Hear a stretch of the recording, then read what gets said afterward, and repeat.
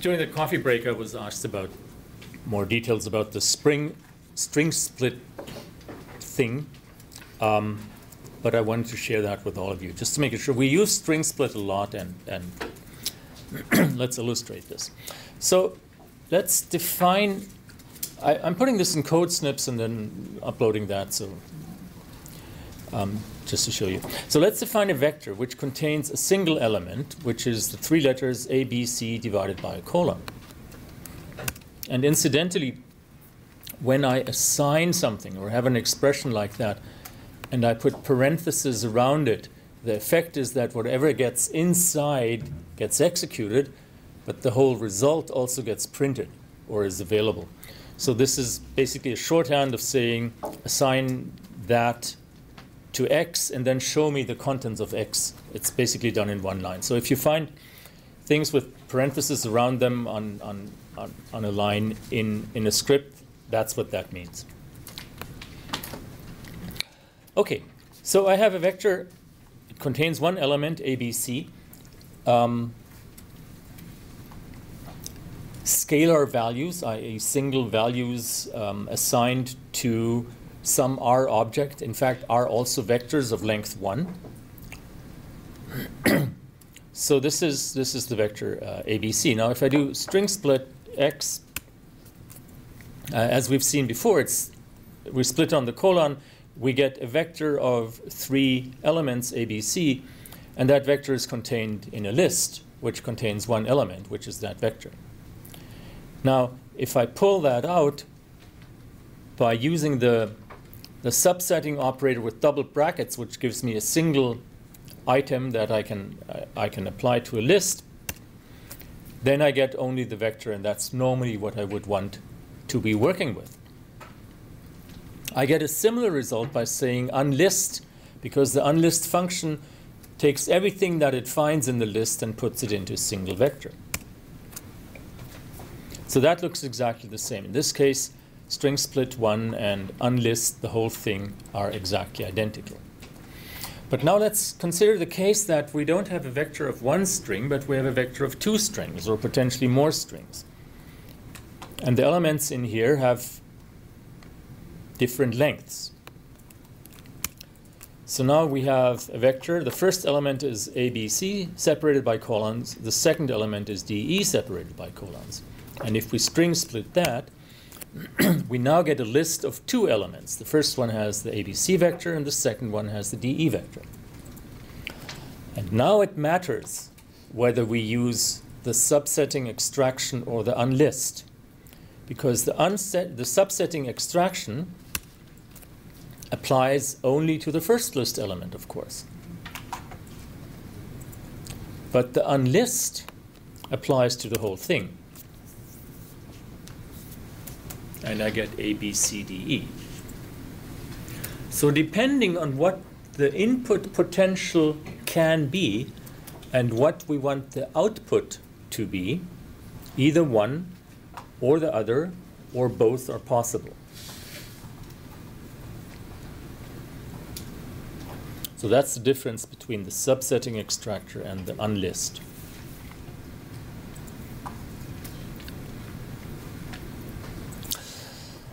All right.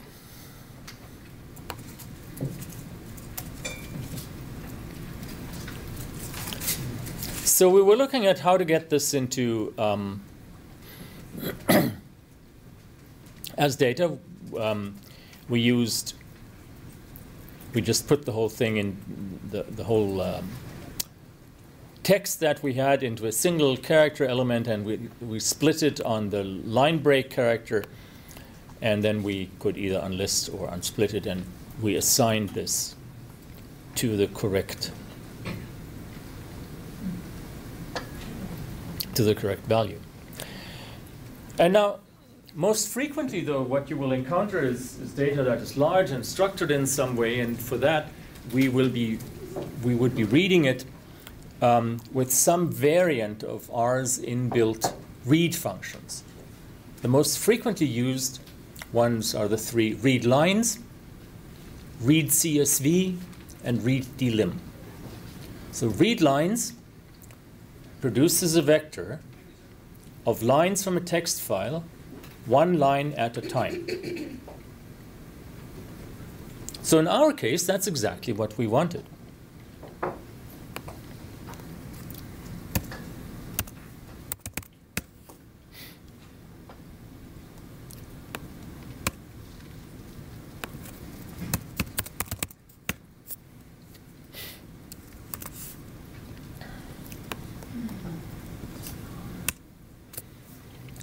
So this reads the file.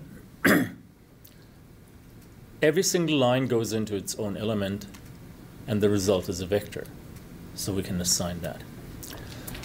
We could also use the read CSV function or the read delimited function. It doesn't matter because we only have one element per line here. So whether we consider this to be tab separated or comma separated, it doesn't matter because there's only one element. So that works in almost the same way. Looks quite similar, except that now we don't have a vector, but we have a data frame instead. In this case, the data frame is a data frame with a single column. Since we had no header in our file, header is false, our automatically generated header, a column name here, which is V1. It was read in rows, and we have the same data. Now, if we have that, this is a data frame. So, how do we change a data frame into a single vector? Because the specification called for a single vector.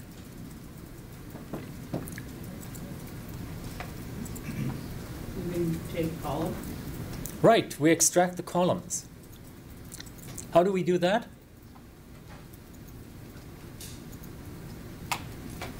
You can literally just call a column and assign it to a vector. Car genes. So we could either just use the column V1 because it's called that, which is the vector we want, or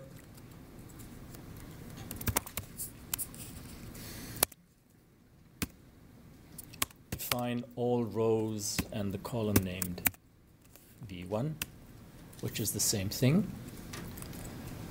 But in this special case, we can actually also use unlist, I think.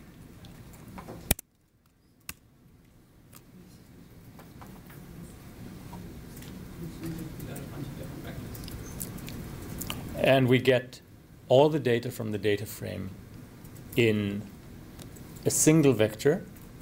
And depending on what that data is, that will determine what the type of the vector is.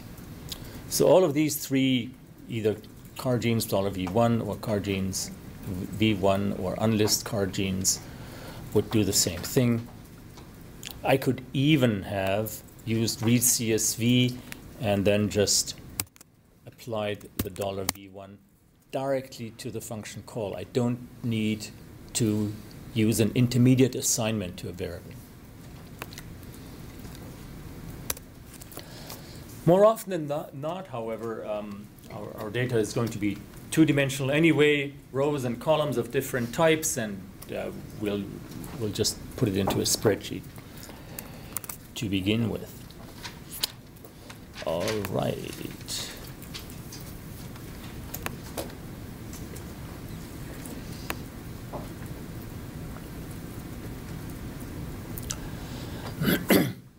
Good. So we've talked about how to get very, very simple data into R. How many genes do we have?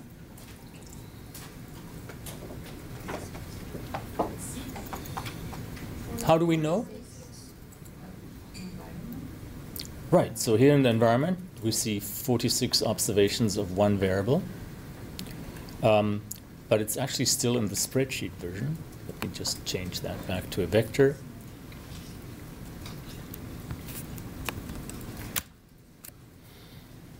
Right, so it's a character vector of 46 elements. If we wouldn't be looking at that, how do we find it programmatically? Length.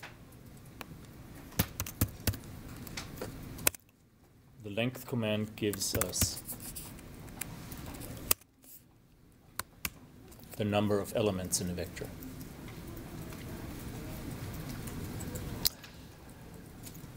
Which is something we often need because the length command is also the index for the last element. The index of the first element, of course, is 1. The index of the last element is length of the vector.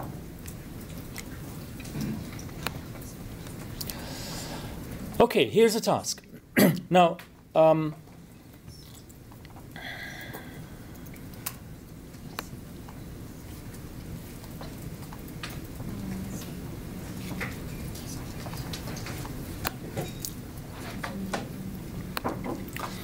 the science website, as on any other paper websites, there's a section of the article called Supplementary Materials. And if we go to the supplementary materials, this lists tables and usually additional methodological documentation, methodological documentation, and hopefully other data. In this case, Table S3 summarizes data that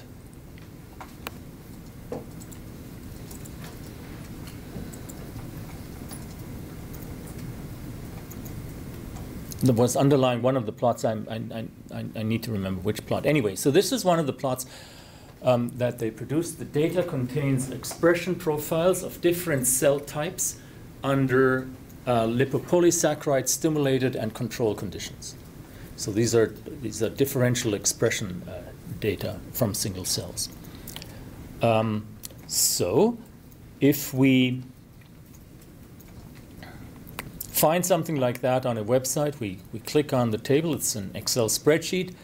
We click on it. It gets downloaded to our download folder. You don't need to do that because I've already put it into the data folder, table s3.xls. And the first task is to open that and try to understand what's in that table and what we would possibly need to do to read the data into R. And the second task then is to actually do this, to actually read the supplementary data. Now, it's very common to share data in Excel spreadsheet formats. A word on that. Excel is an excellent spreadsheet program. It's really, really, really, really bad for statistics. Do not use Excel for statistics. Not only does it make horrible, garish, hard to interpret, and ugly, really ugly plots,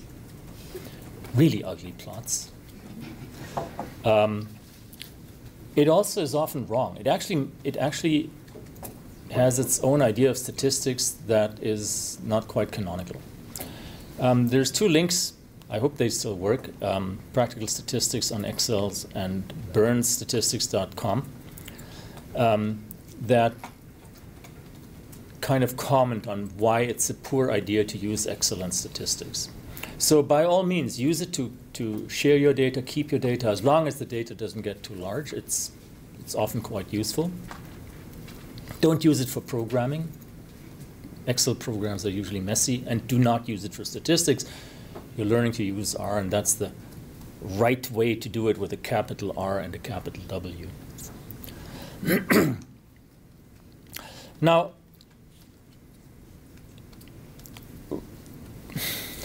see, this is one of the things. Now, when you export things, as you should from Excel, into something like comma-separated values or tab-separated values, you even need to be cautious because one of the problems of Excel is that it truncates numeric precision. It thinks, all these digits after the comma, you don't actually need them. They're like overkill. Why do you need 7 digits? Come on. Well, sometimes you do. And whether I do or I do not want Excel to make that decision. I want to be the one who decides whether to do that. So please, just leave my data alone. And to have it leave my data alone, simply convert all cells to text before export. That will export the actual values that are in the cells and not some interpretation of what the value is in Excel. In principle, there's a package, XLS read write, which is available via CRAN, but I'm not actually sure that this is a sound practice. The default Excel format is closed. People have reverse engineered it to a fashion to understand what's in these files. There's no guarantee that that's actually correct. And on top of that, Excel spreadsheets can be complicated. They have multiple sheets. Their values can be explicit. They can be implicitly calculated from formulas. You can mix various tables on the same page. So actually using a function like XLS write is calling for trouble. What you want to do is you want to make sure that you see what you are exporting and export that into a plain text, comma-separated value or tab-separated value format.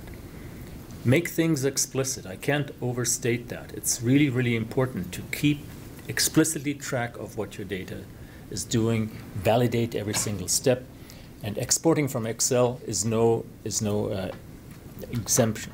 So what we do is we open our Excel spreadsheet and then we export this as a .csv file, a comma-separated value file. And then we'll read it into R. So your task is to open the data table, like you would usually download it from the supplementary materials on a paper website, and then save it in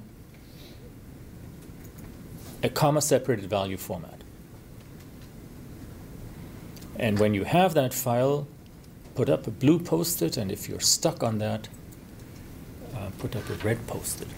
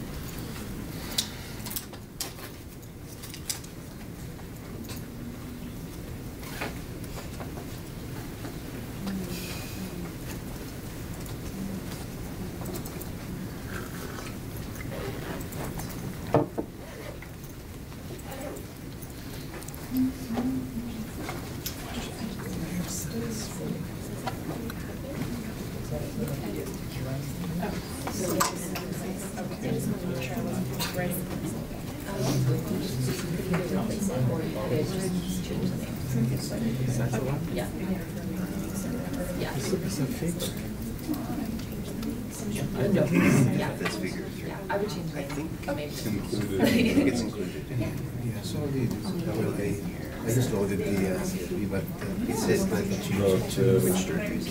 Just load the CSV and then save it as CSV. Great. Yes, So you've got CSV, you can just use that, that's fair. Yeah, but if I have a table, XS3 first. Yeah, so that one is the main Excel. That's the. And save it as a CSV. That's the CSV. So you can just skip stuff here, or you don't have to. Yeah, one of the options we added. You're going to run the scripts. No. Rename? No, yeah. Okay. What's the option? Yeah, yeah, unfortunately. If I save my file.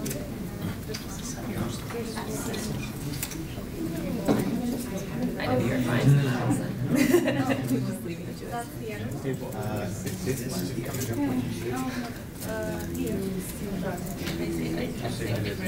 Yeah, I just might be.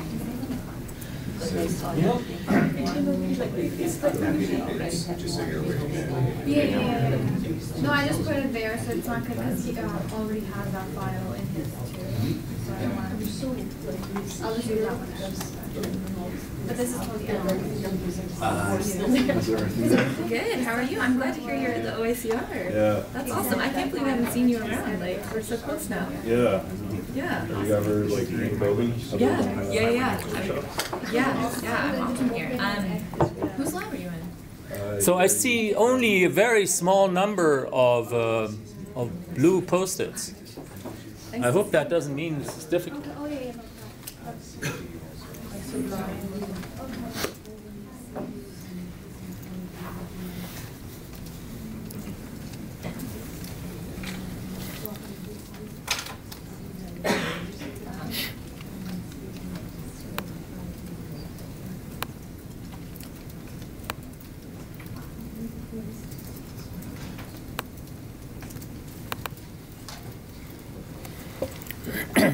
So this is the table when I read it in Excel.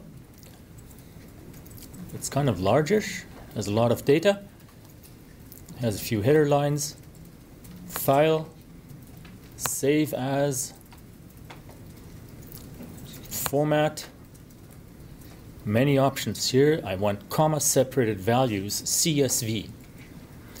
The alternative, tab delimited text.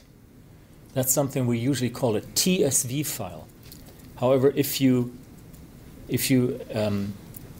get Excel to write tab delimited text for some reason, it insists on calling it TXT and not TSV. And if you call it TSV instead, it adds .txt to your TSV extension anyway. We shouldn't be getting too frisky in saving things, apparently. Anyway, so CSV actually generates CSV, so I choose table3.csv.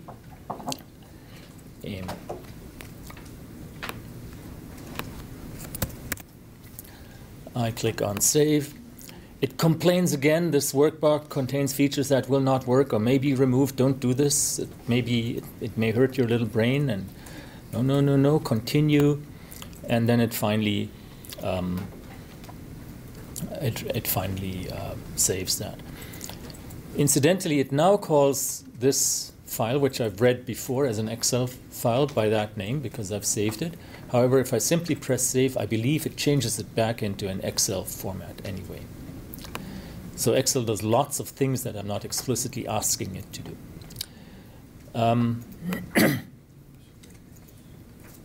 So I'll throw this away. I just call it differently. So there it is. What's inside? Always look what's in your data before you work with it.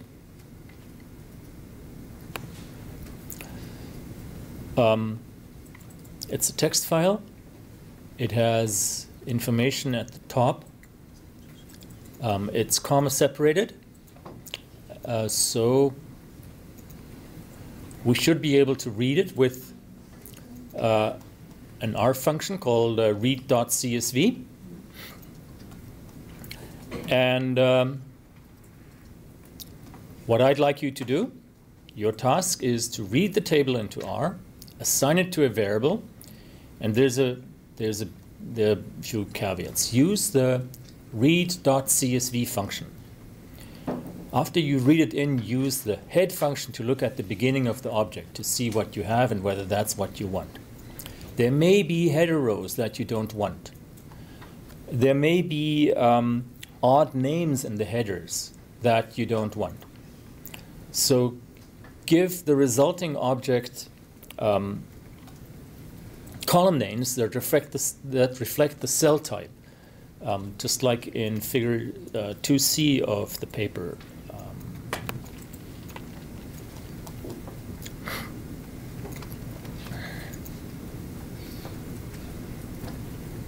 So here we have different cell types: B cells, macrophages. natural killer cells, monocytes. PDCs are what dendritic cells? Poly. Plasmacytoid. Hmm? Plasmacytoid. Oh, plasmacytoid dendritic cells. The abbreviations that the paper uses are B, MF for macrophages, NK for natural killers, MO for monocytes, PDC, DC1, and DC2. So it's a good idea to use these column names, but as the header possibly explains, some of these are controls, and some of these are lipopolysaccharide stimulated. So distinguish CTRL and LPS conditions in your column names. And call the last column cluster because they've clustered the cells, and the numbers in the last column correspond to the cluster identifiers. There's a function here which is loaded. It's called object info, which takes a few of the data items we can retrieve for an object and prints them out to the screen. So once you've read it in or in between, you can use object info, whatever your object name is, to find how many rows you have, how many columns you have, what the column names are, and so on and so on, what the column types are. Do you have strings? Do you have factors? Are they numeric? Which ones are numeric? And so on, and validate that.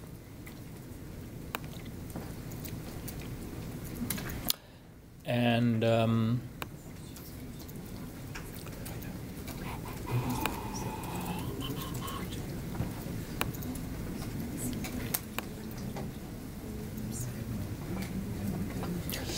yeah, what I omitted to say is, I should add that in here.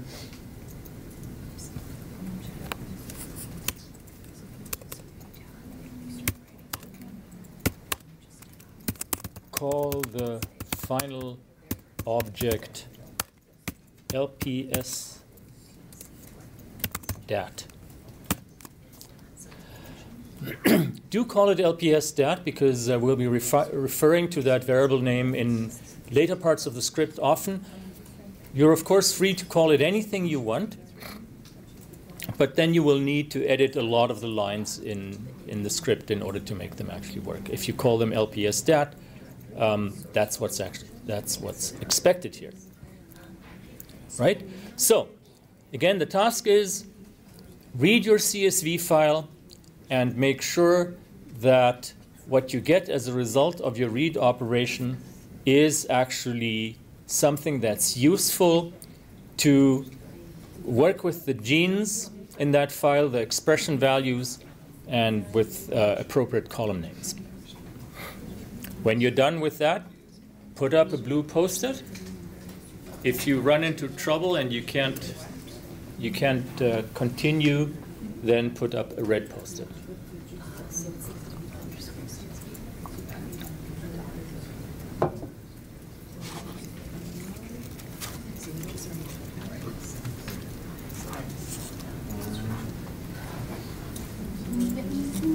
So that's right. And that top bit is the header of the table. Yeah.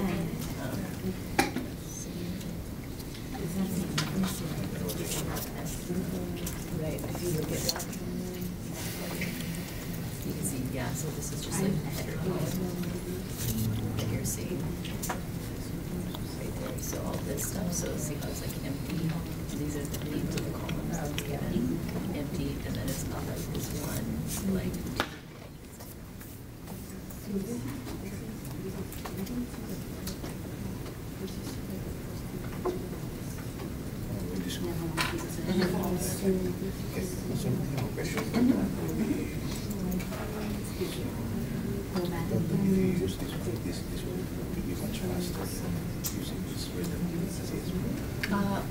Why would this one be faster?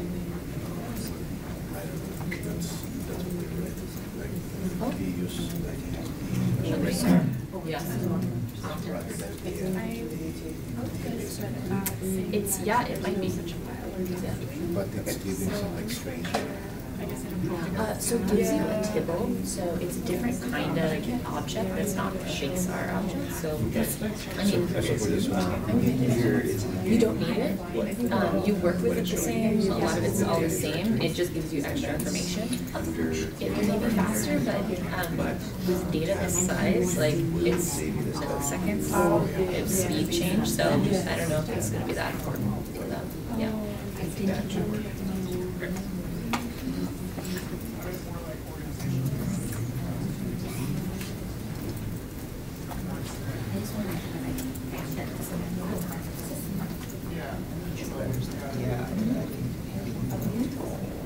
Yeah, no, you should.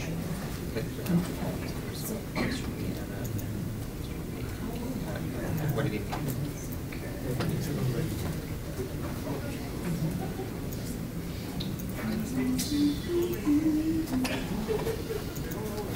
Is your host still up for it? Yeah. Yeah, you're right. Yeah. Because I have two. Yep. All the way into Right, but right now nothing's in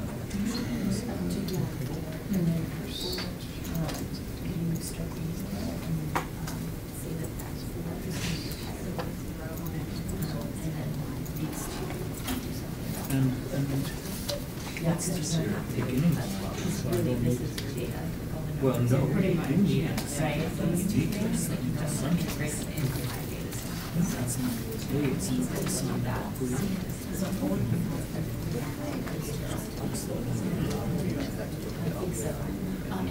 well, Yeah. Proper file. So, is it in a folder?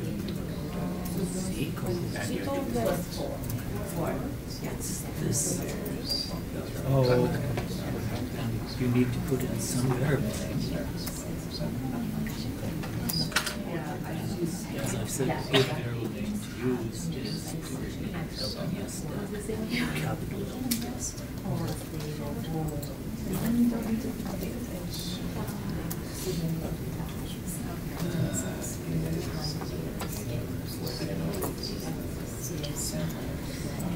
It's just the number. So it goes right. Yeah. Yeah, I think that's well, what am I supposed to say? Okay, so There you go. what do we need to do? Okay, so you should read the header. These header rows. I'm using the subset of the.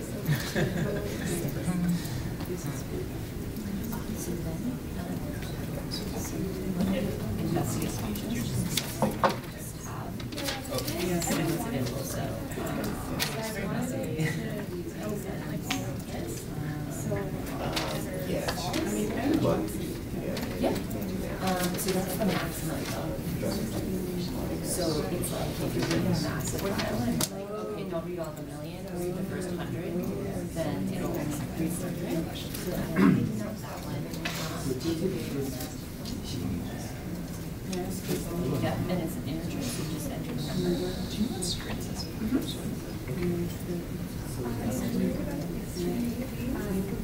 Is that just going to change the No. So like you end up doing. It's a number, so. I just use like a dot control file. Yeah, like Or that's just not in a. Yeah, don't use that. Yeah, so No. You just have to write it all out. The fun of life. Like I understand that that's what I need to do.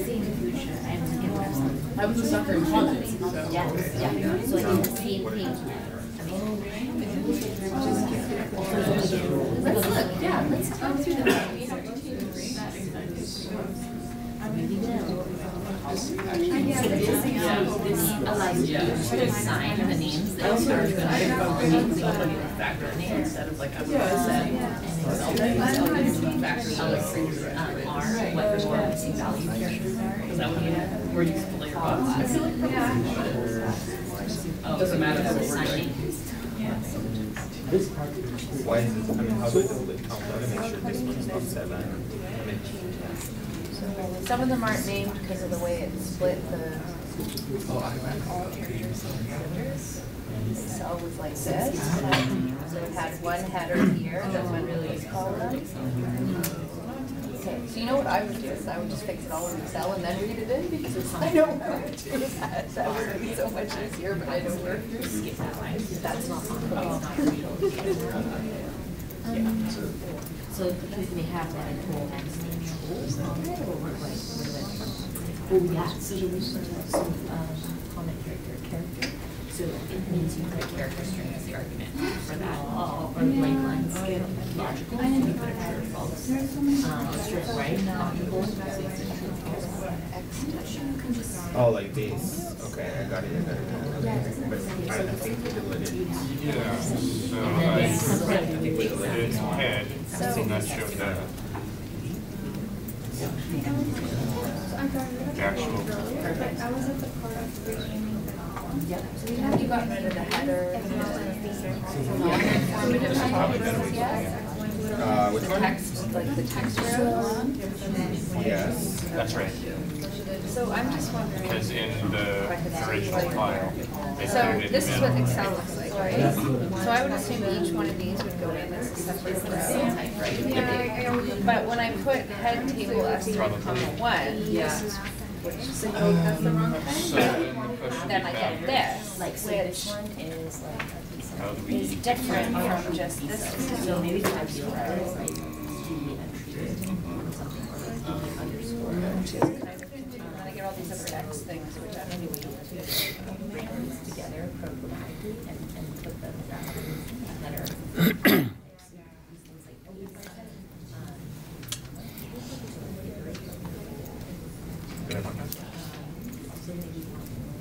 So let's discuss a little bit of what's been happening here. So one thing that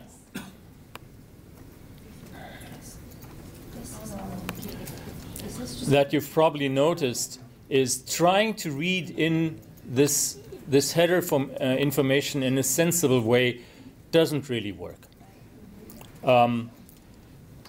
It's extremely hard to somehow try to recover usable information from a header that's built like this. This was not made to be programmatically used. This was someone's idea of how to fluff it up for visualization.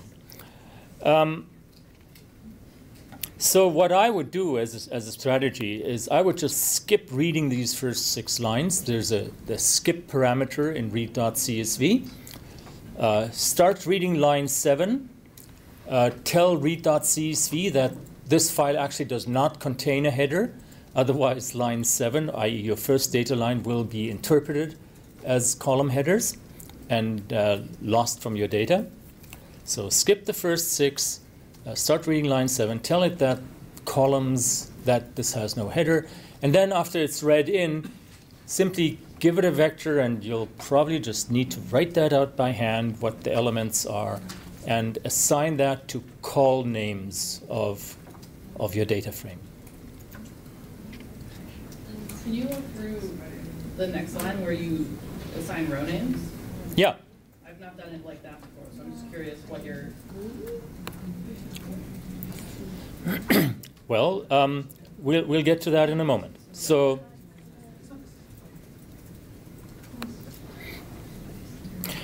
maybe I'll just walk through the sample solution here. So if we take the whole thing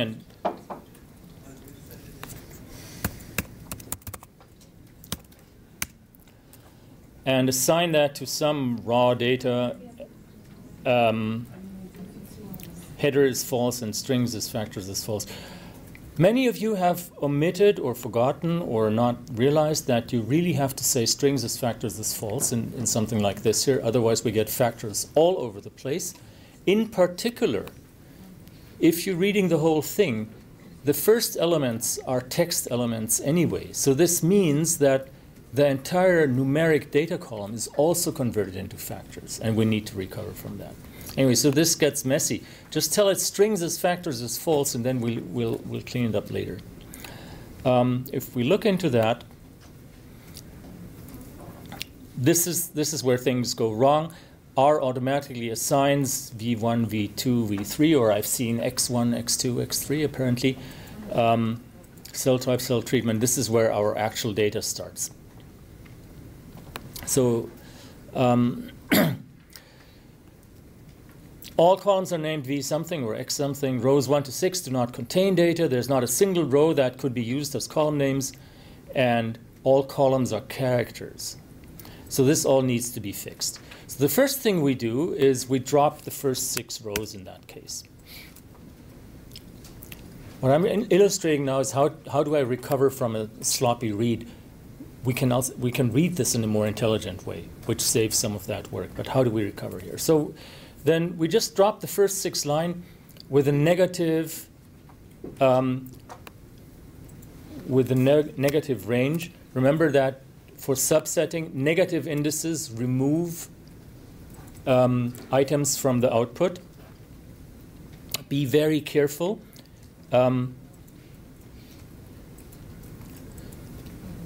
The parentheses here are absolutely necessary. So what I have here is 1 to 6, which is -1, -2, -3, -6. If I don't use the parentheses, what does this give me? It's this here, -1, 0, 1, 2, 3, 4, 5, 6. So that's not intended. Be careful. In this case, the parentheses are really, really important. It's one of the cases of operator precedence. The minus has higher precedence than the expansion, the colon character. So the minus applies to the 1 before everything is turned into a range. If you, like me, cannot, for saving your life, remember operator precedence, then just put in parentheses everywhere where there's potentially a conflict. If you don't want to remember that operators of equal priority are evaluated from left to right, or you don't want to remember whether exponentiation is evaluated before multiplication or after that, that kind of thing, just put things into parentheses. Having parentheses never hurts, I think. I can't remember a single case where it would cause problems.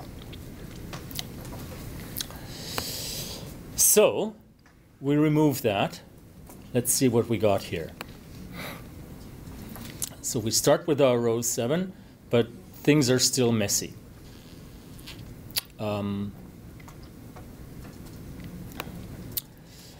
Then we define column names. As I said, now here we just have to do this by hand. If we're very savvy about how to use the paste function, we could make our lives easier and paste that together in a way where we don't actually have to spell it out line by line.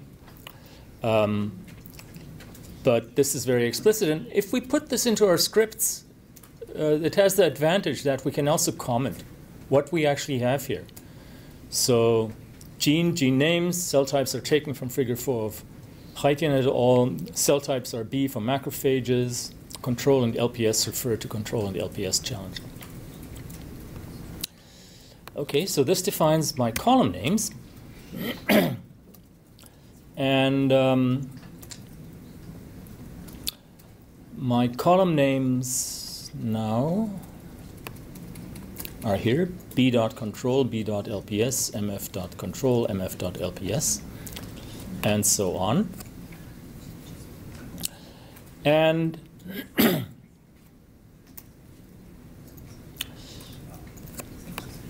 now, there's one thing about this. Since I have deleted the first 6 lines, note what the row name of my first line is.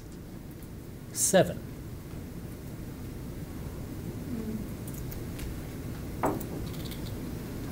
So the row names were generated when the file was read. By default, if there's nothing else specified, the row name is the same as the index of the row.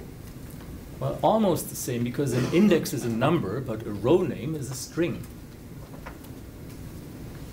Right? So these look like numbers, but they're actually the number 7, the letter 7, the letter 8, the letter 9, the letter 1, 0, and so on. So these are strings. And when I delete things from my data set and I subset things, the row names don't get changed. So now my row names are from 7 to whatever. Now that's very surprising. If I want the first row and I use a row name of 1, that doesn't actually exist. There is no row name 1 now. The row name is 7. So to keep the row names, which will be printed out when I do a print statement of some columns, to keep them aligned with the row indices, I re-index the rows. This is why I set row names LPS stat to 1, the range from 1 to n row of LPS stat. And I do that 1, 2, 3, 4, 5, 6, 7, as it ought to be. Now, a residual problem here is that all of these things are still characters, and I need to change them into numbers. I can't just go and do that with one expression, at least not with an expression that I would be discussing here. You could do it with an apply statement. So what I do is I iterate over the second to the last column and convert these numbers to numeric values. So LPS stat of the column I is as numeric of what that string was.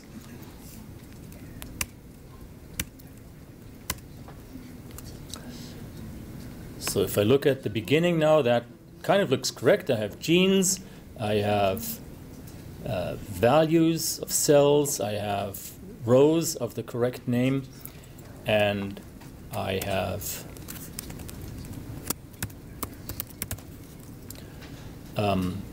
if I str, I see that the first column is a character column of gene names, and all the remaining columns are numbers, not factors. So remember, by default, if we don't turn this off, the read functions, the default R read functions, turn strings into factors. So we always need to use strings to factors is false. Let's talk a moment about factors. So why factors in data frames? What are factors in the first place? When are they useful? Why do we have them?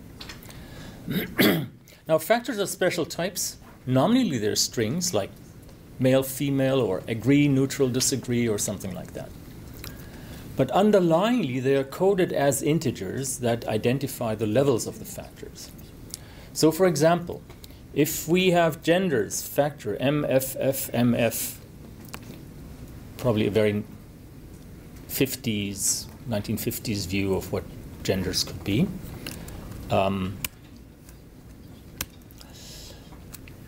As a factor, this tells me I have the values MF, and two levels, F and M.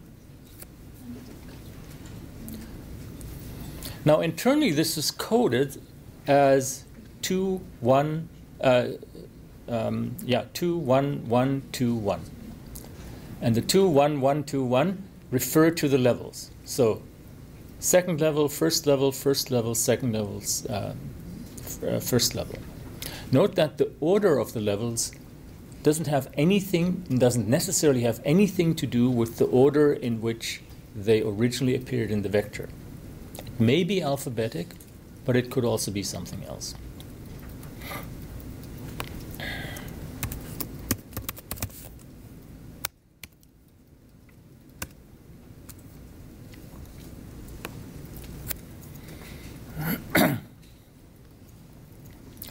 Now, if we look in more detail, the structure of this is 5 numbers and 2 levels. Especially if the levels are long information, this can be useful and compress the data a little bit.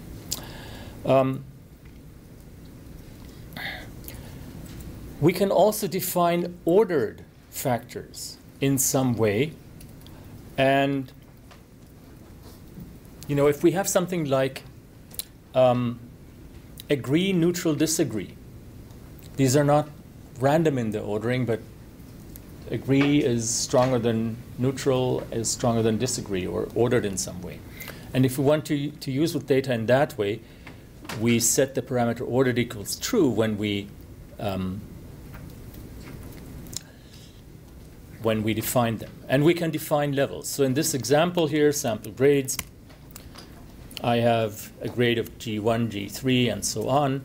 I can define levels G1, G2, G3, G4, and I can tell it that this is ordered. Now my sample grades are what I define it to be. And note the level string now. G1 is less than G2, is less than G3, is less than G4. This is how you identify that this is an ordered factor. And when you use factors, for example, in regression analysis to regress over factors, i.e. see whether your values correlate with some categorical variable that you have coded as factors, then it's important to keep this order intact for the regression analysis. Can you give a specific example of what that might look like in data? Like why you would have?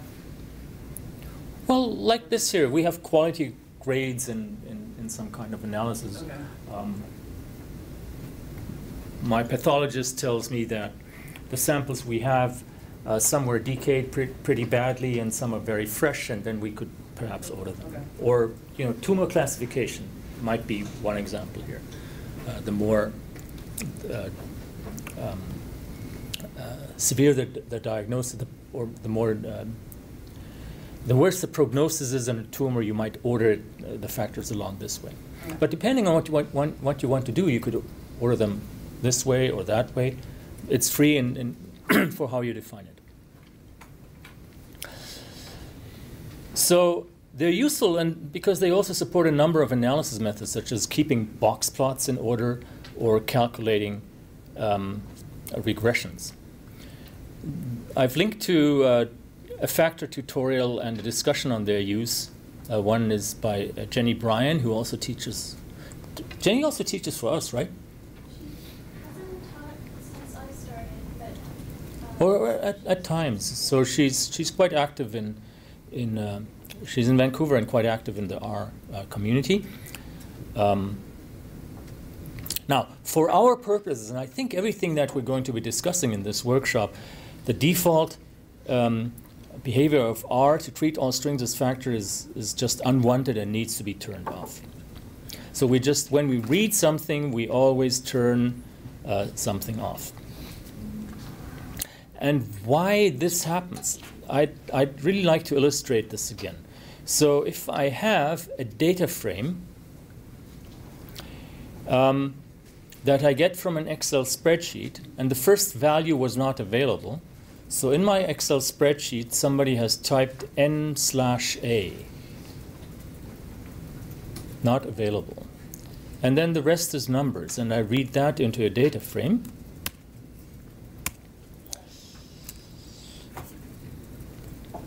So wherever this says type info, I just forgot to change the name. It's now called object info, so just replace that or ignore it. Now, this is a data frame. It has a factor of 6 levels.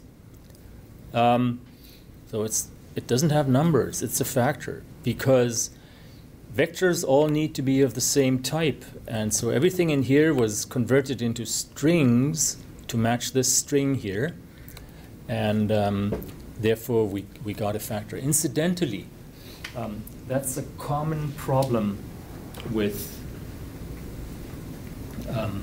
with reading CSV files. If someone somewhere in your spreadsheet just put in a single blank character, that's very hard to catch, but it will turn your entire column into strings, not numbers. So once again, whenever you read something in, make sure that you have the right data type. Okay, so can we turn them back into numbers?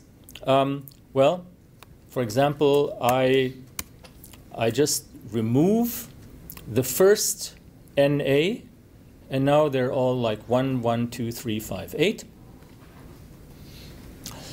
And I'll just turn them into numeric by saying my data frame 2 is as numeric my data frame 1, and see what that gives me.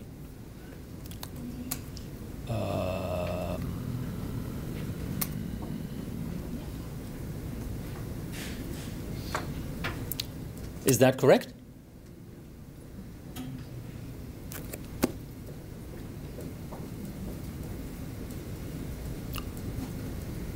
Is that the right result? My data frame 2?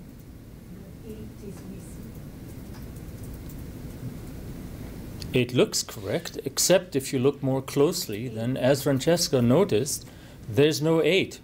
There's actually no 4 either.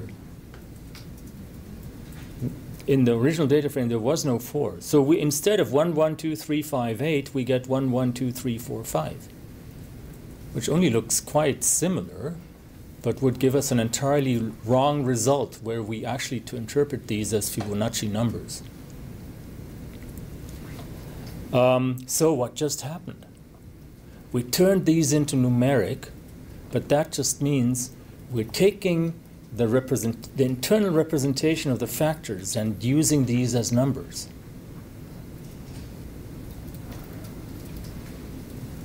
And that gives us the wrong result. So if our numbers inadvertently get converted into factors, we can go horribly wrong when we then go and turn that back into numbers. That's one of the most dangerous, and in this case, really hard to spot. Congratulations. It's really, really hard to see. That's the kind of subtle error that can creep in, which can really ruin your day.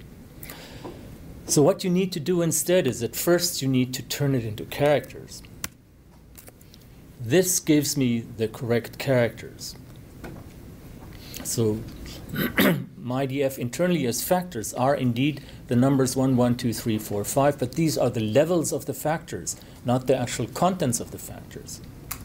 So if I turn them into character and then turn them into numeric, and then I look at them, I get the 1, 1, 2, 3, 5, 8.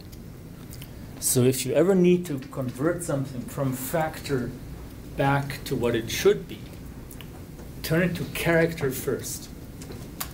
Once you've turned it into characters, as character, whatever the factor is, you can process it further.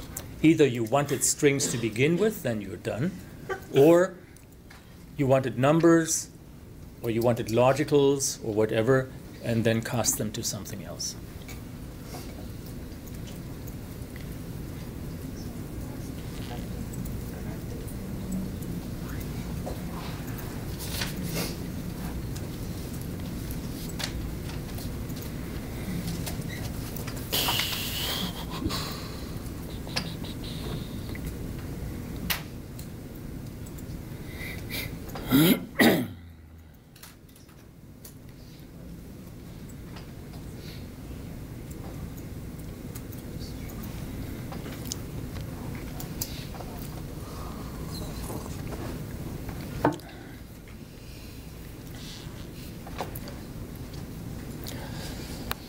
Okay, but then at the end of the day, after everything is said and done, we have the LPS dat object. We have genes as characters, expressions as numbers, and clusters as integer numbers. Now, if your LPS dat object looks exactly the same, that's good. If it doesn't, you can load the one that I have in the data file.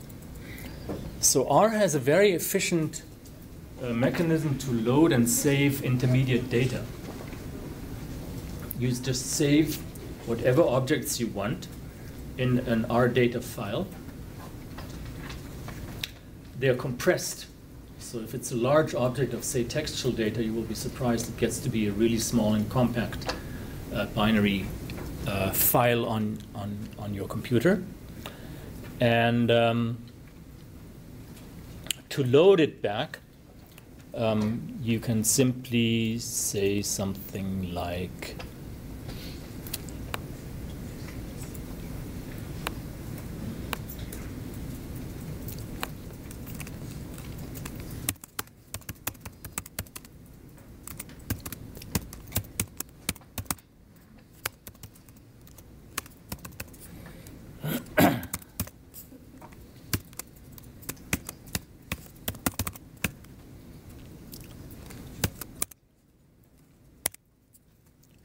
load data lps.rdata. Note that we are not specifying the object name. The object name is whatever was saved in our RData file. We're not assigning this. We are reconstructing something that we've taken out of the workspace. Yeah? This would only be necessary if we had done like the remove, like, because right now it is active in our workspace, so we would not do this right now. Right. Okay. Right. But you know, if I would have removed lps.rm lps.dat and then it doesn't exist anymore, I can simply recreate it by loading my loaded copy, which should look exactly the same, because that's how I solved it. If your local version of lps.dat looks substantially different, you might want to do this anyway, simply so we all have the same file that we'll be working with. That will help us avoid some surprises.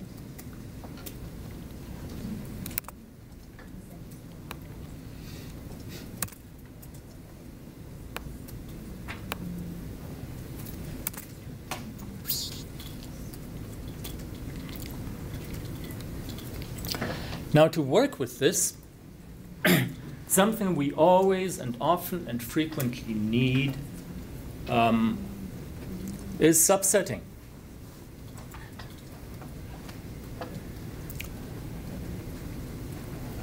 Is there any volunteer from yesterday and the day before who would like to teach the next 10 minutes on subsetting? Anybody who's really spent a lot of time on the pre-work tutorial on the subsetting part? That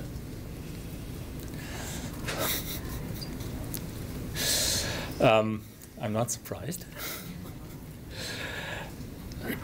So if this is repetitive, this is good. You really need to internalize subsetting. It's really, really crucially important.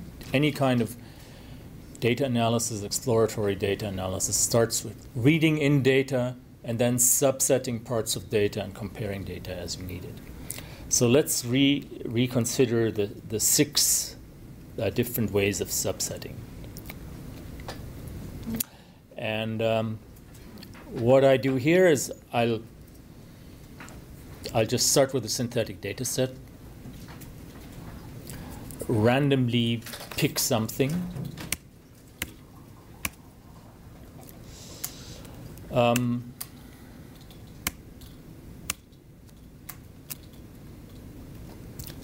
and let's see what we get here.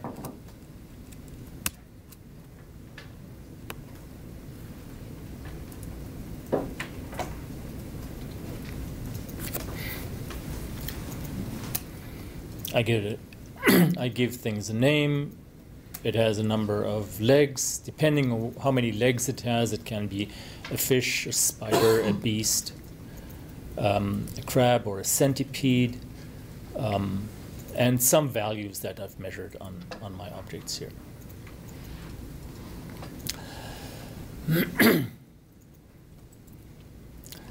Now, the first thing of subsetting, the simplest thing of subsetting, is subsetting by index.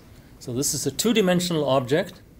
Subsetting by index means I specify rows and columns in square brackets. If I specifically specify one particular row, one particular column, I get one element. Spider. If I leave the rows empty, this means all of my rows. This, incidentally, is the same thing as if I would have said dat $type.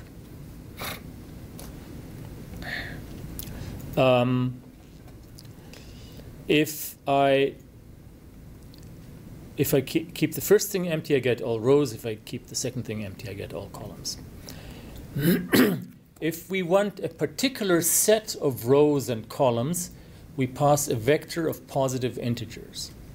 So, for example, we can say dat C23 and C123. This is for rows 2 and 3, columns 1 to 3. Now, any function that returns a vector of integers can be used. Most frequently, we use the range operator, and retrieving ranges of rows and columns from a matrix or data frame sometimes is also called slicing, a slice of a matrix. So, dat 1 to 4 to 1 to 3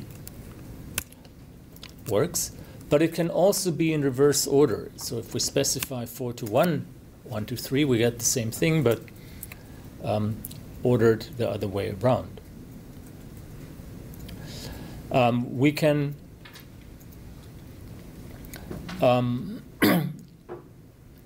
subset only even rows or only odd rows, or we can subset only every 100th row or a random sample of 100 rows.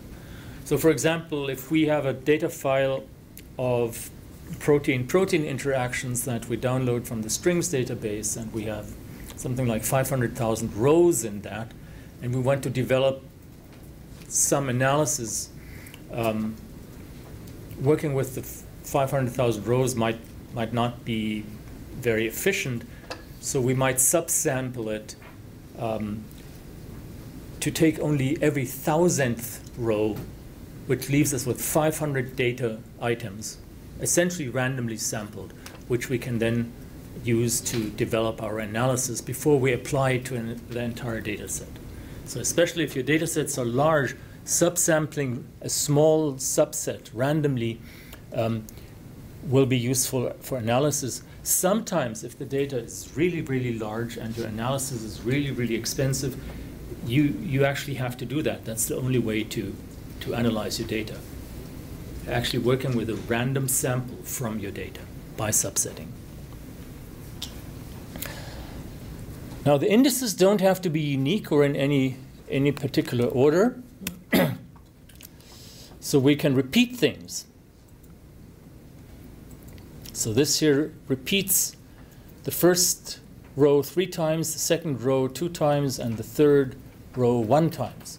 So it doesn't have to be unique. We just think of it as being, slices usually because that's what we most often do. But any ordering is fine. In particular, we can select random subsets with the sample function. So sample 1 to n of 3 elements gives us 634 or 154 or 425 or whatever. And we can do random subsets. Or we can sort the data frame.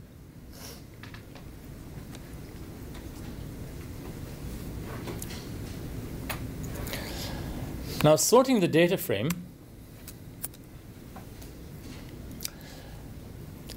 works in a somewhat different way than you would expect. You can't just sort the data frame.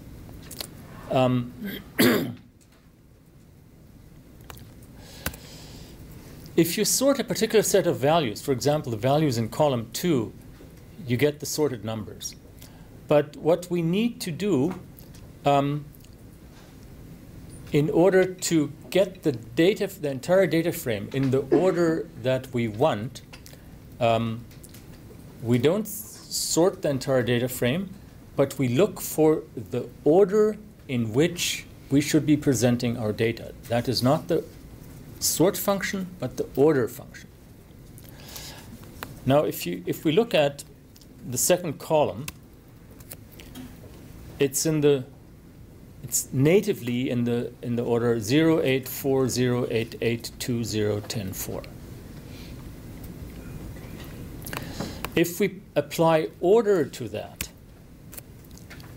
we get a vector of 14873102569. Now, what does that mean?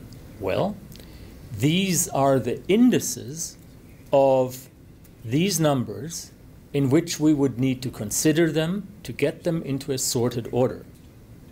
So, 1 means 0. 4 means the fourth element, 1, 2, 3, 4, which is also 0. 8 is the eighth element, which is also 0. So this is how we get our 0, 0, 0 in the ordering. So maybe let's write a slightly smaller example here to illustrate this.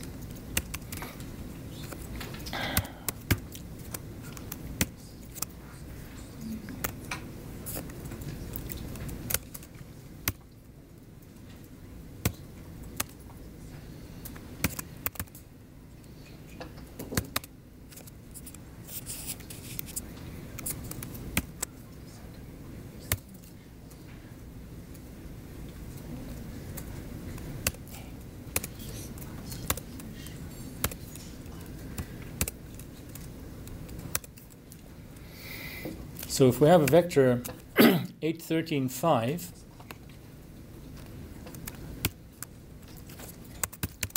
and we sort that, we get 5, 8, 13.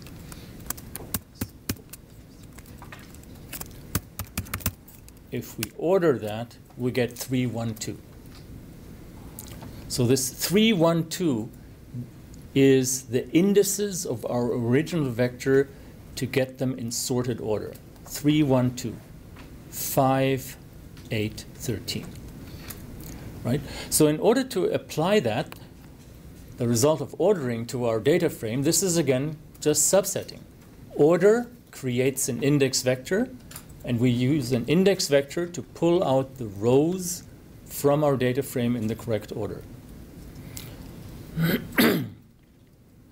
So our data frame, sorted by number of legs, which is column 2, puts this vector into the rows, and then, just columns 1, 2, 3.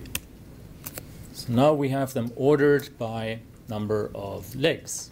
3 fishes, 1 bird, 2 beasts, 3 spiders, and a crab. We could also order them by lexical order of the names, and that would be ordering by column 1. C, I, J, R, S, S, T, U, W, and X. So ordering is very versatile. If you look at an ordered vector, though, it always takes me a little while to figure out what's going on. So just try to be familiar with that. If you specify a negative index, that element is excluded. So dat minus 1 means the whole thing without the first row. Dat minus n, not the last row, and so on. So that's one thing, positive and negative indices. The second principle of subsetting is logical vectors. So instead of indices, we can specify sets of rows or columns by Boolean values, true or false. And if we place a vector of logicals into the square brackets, only the rows or the columns for which the expression is true are returned. So something like this vector here, rows 1, 2, 3, but true only for column 1 and for column 2, and false for everything else, gives me the name and the type of my collected specimen. And you need to take care that the number of elements in your logical vector is exactly the same as the number of rows, respectively columns. Now, these logical expressions can be combined with the and the or operator. and I'm skipping ahead a little bit. So, subsetting by index, subsetting by logical expressions. How about filtering? Filtering means selecting from a data set depending on what the values are. So if we get all values that are greater than 100, we're filtering our data set. If we filter by string matching expressions, we can use the grep or the in operator to subset via string matching. For example, grep, everything in the third column, i.e. the type that contains an R, tells me types with an R are found in rows 2, 5, 6, 7, and 9. So what are these? Well, I take the result of that, grep R dat 1, 2, 3, look at the first 3 columns, and we see these are spiders, birds, and crabs, all with R's. Types that begin with C. This is the regular expression, special character here at the beginning of a string, a C, are crabs. I also defined centipedes, but no centipedes happen to end up in my collection. And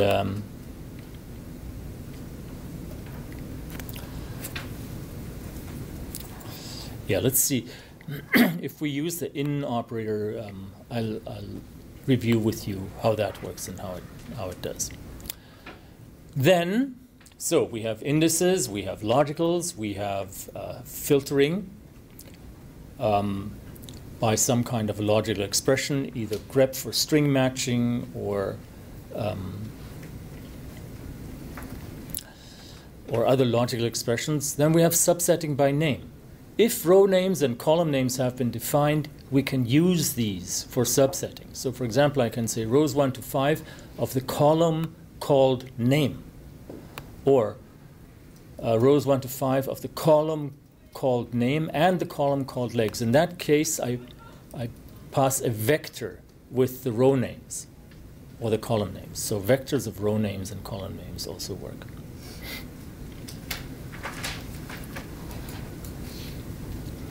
And finally, the dollar operator.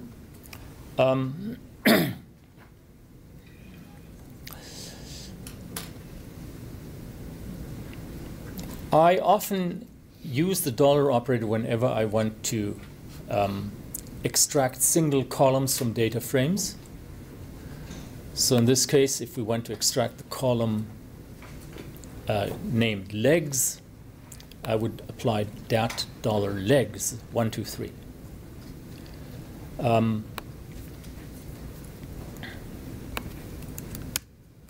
So usually in my code, I use dollar operators when I want to indicate single individual columns from data frames. Okay, now we have our object LPS dat. Let's do something more real-worldly. And I'd like, as a task, you to write R expressions that get the following data from LPS dat. Subsetting expressions. The first one is rows 1 to 10 of the first 2 columns in reverse order. The second one, gene names and expression values for LPS stimulated monocytes in the column mo.lps for the top 10 expression values, the top 10 only.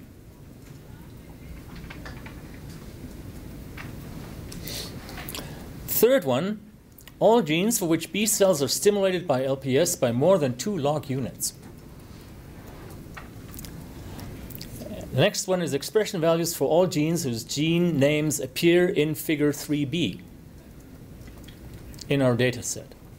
Remember, that is Gene pairs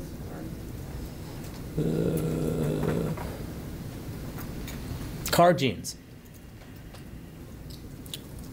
So these strings are in car genes. You need to figure out how to subset the LPS data by the genes in here. Hint, this is where you use the in operator. And that's it. So these 4 tasks. In 6 minutes, we'll be breaking for lunch. You have 5 minutes to do this. No, actually, it's 4 tasks, so 4 minutes should do. Try to get as far as you can. You should not take more than 20 seconds for the first one. The other ones are a little more involved, but also a little more real-worldy. Now, note one thing. I mean, this is, after all, not just an introduction to our workshop. This is exploratory data analysis. So with these operations, we're doing our first exploring data tasks. Specifically, finding the top 10 expression values from a large data set. So this is the kind of thing that you would do when you actually explore your data. And we'll get to something else very soon.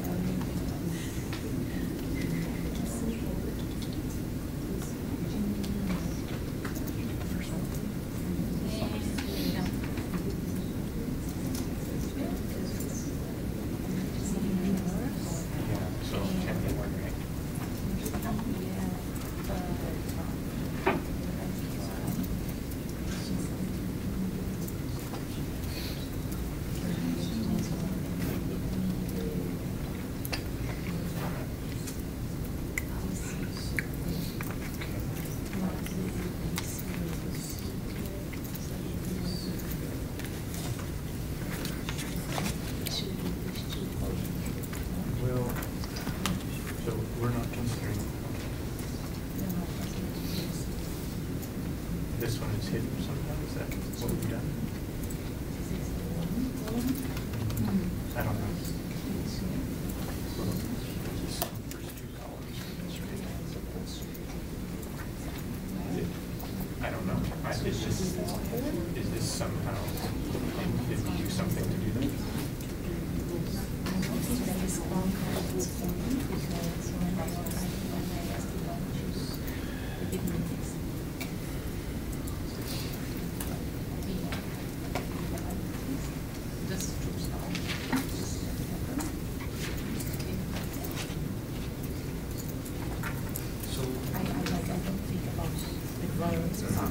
like the extra. Right here, you get 4 things coming up for column.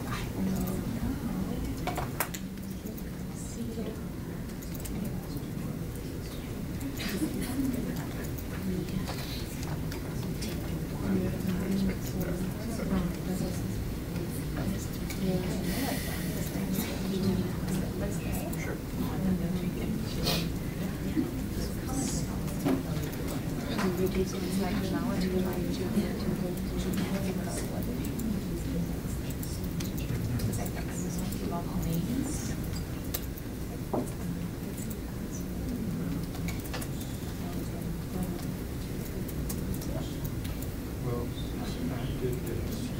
I did 10 ones, the 2 columns.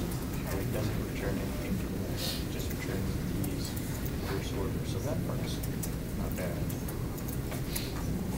The values, yeah. Because you've already done. That's right. Yeah, and I'm wondering, did we do something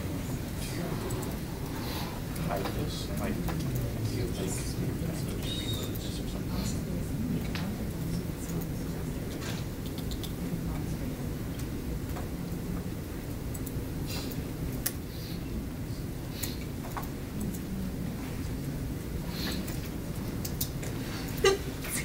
Bless you.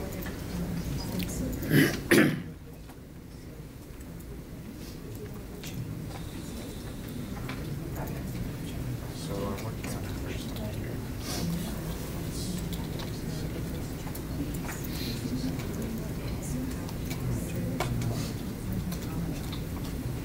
So we're supposed to take a look at our file, the first 2 columns in reverse order, the first 10 rows.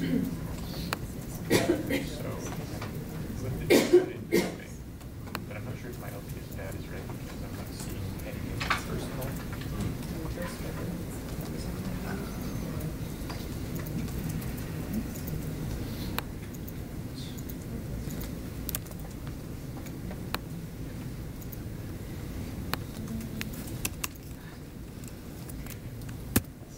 Looks like that. I think that's right.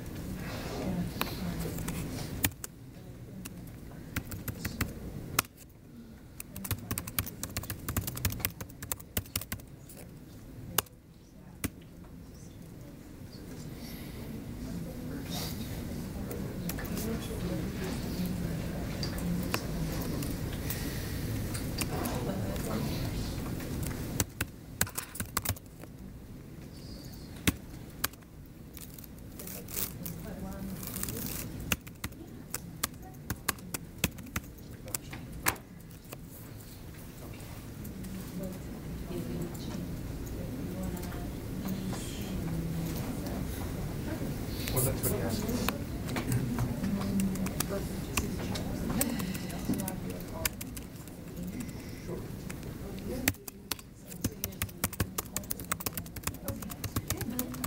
Taken literally. That's right. Yeah. Sure. I'm going by the instructions as written. Okay.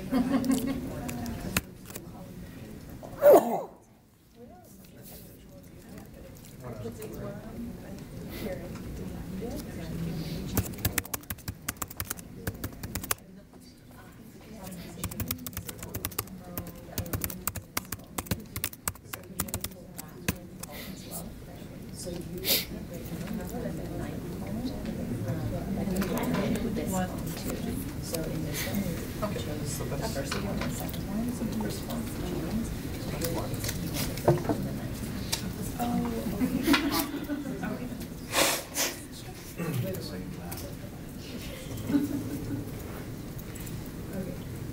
So, guess which of ours?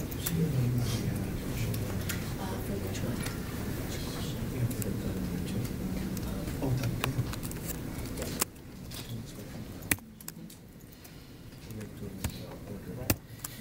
So you want first 10, but you want them swapped in order. In order.